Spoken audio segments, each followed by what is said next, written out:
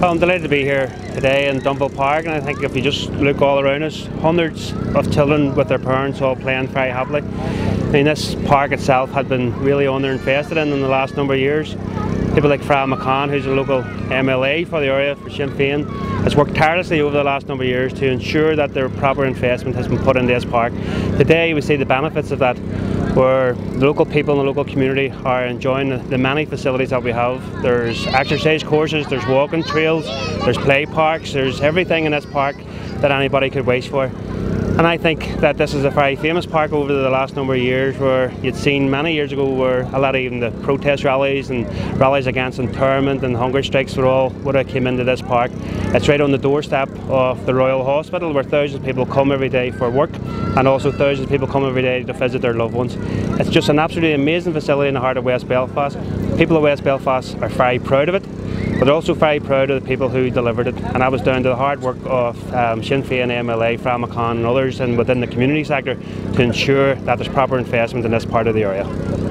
Well, for me today is the culmination in a lot of years of hard work by a number of people to try and recreate the atmosphere, the park atmosphere that existed here many years ago.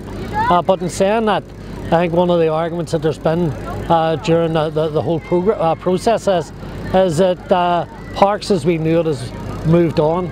Parks are now open leisure centres where everybody can share in the enjoyment that takes place. I think the history of the park, it's over 100 years old, but it has been starved of investment purposely by Belfast City Council.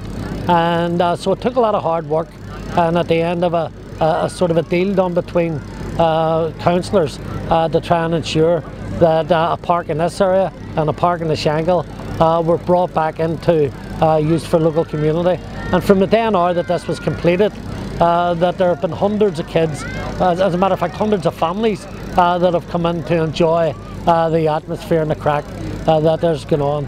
I think for the first time, I think the special thing about walking about here today that has been absent from a park for a generation or more is the smiling children, the smiling parents, and the activity that's been organised by the local youth providers.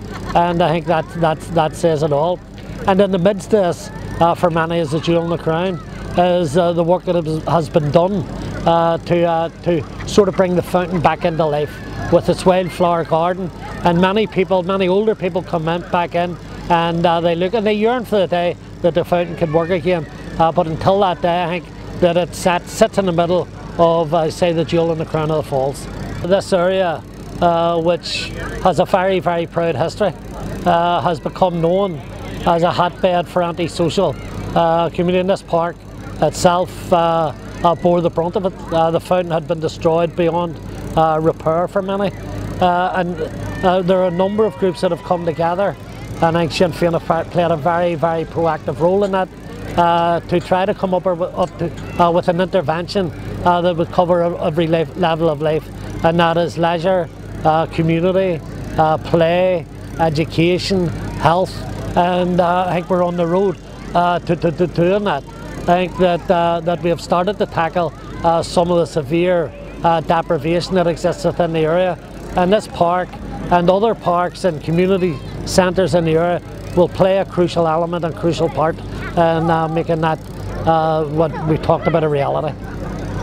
Well, we asked for investment in working class areas of Belfast. Those who suffered the most during the years of conflict and turmoil, they should benefit the most from the peace, and you couldn't ask for better than the Dunville Park investment, £2 million. It's a park reborn. It's a park which we're very proud. It has a long heritage and history, but I don't think it's ever seen a brighter day or a better day than it's seen today, with a fantastic use, wonderful wardens. It's been really retaken by the people for the people, and it's really what parks are all about. So delighted to be Mayor this year when the opening's happening. A testament to the Council and the Council's vision and the DSD Minister's vision of investing in working class areas.